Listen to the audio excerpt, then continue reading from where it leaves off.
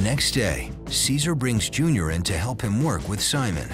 Well, last time you guys saw Simon with the pig was not a very good scene.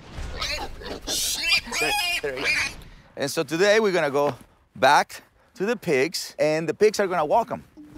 I know, right? Who makes a pig walk a dog?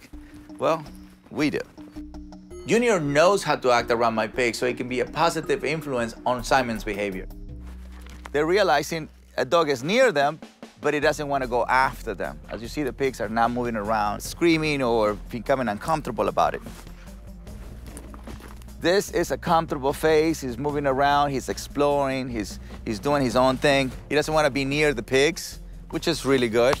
But at the same time, we want him to be like Junior, close without having an intention to go after them. The next step is for Simon to get even closer in the pig's personal space without getting triggered. Come on, buddy. I want him more in the personal space. Avoidance.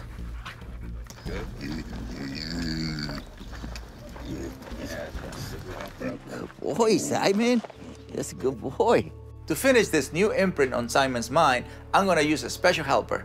The same pig that Simon attacked is now going to take him for a walk. This way, I am making Simon a follower, not an aggressor. And this will create a new association about pigs for him.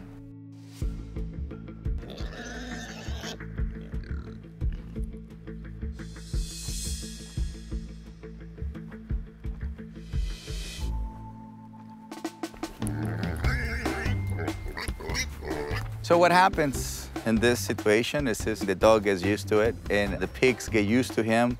And so what they learn is to coexist with each other. Now he's learning a different concept. You can follow a pig, you can be near a pig, you can eat with the pig. Don't eat the pig, but you can eat with the pig. Cesar repeats similar exercises with other animals at the DPC to help condition Simon to become a calm and submissive dog. Just a good boy.